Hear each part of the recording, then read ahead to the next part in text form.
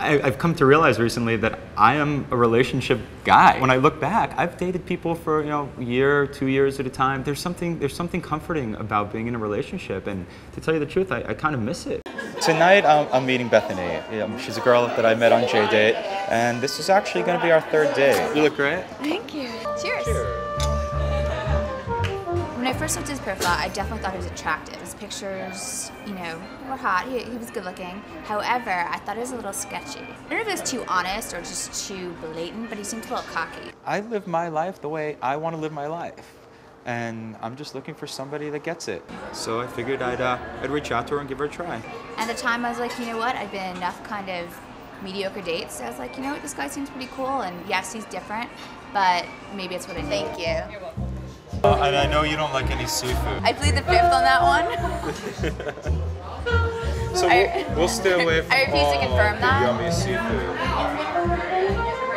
But I'm very flexible. Don't listen to him. We chatted a little bit about family, which is nice. Learning a little bit about how each other grew up and what our families are like. You don't sound like a New Yorker either. Well, I grew up in Manhattan, so I think that tends to be different. I really only hear the New York accent on people when I listen to the news.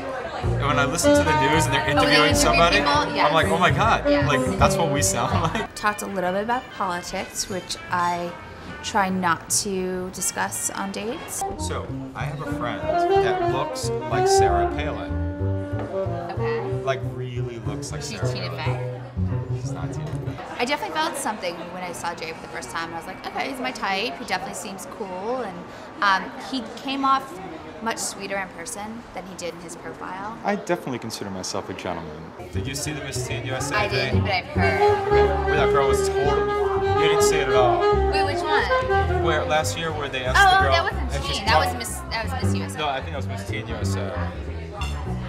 We'll Google it. Do you want to fight? We'll Google it later. Regardless. But what happens if I'm right? Oh, a wager. No, not necessarily saying a wager.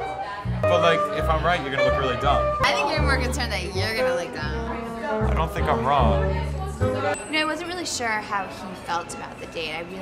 He definitely plays his cards close to his chest. I can't read him at all, which I also, in my own sick way, probably found intriguing. I would consider going out with her again. I think maybe she and I could have a conversation and kind of figure out where we're at, and maybe we can make that decision together if we'd go out again.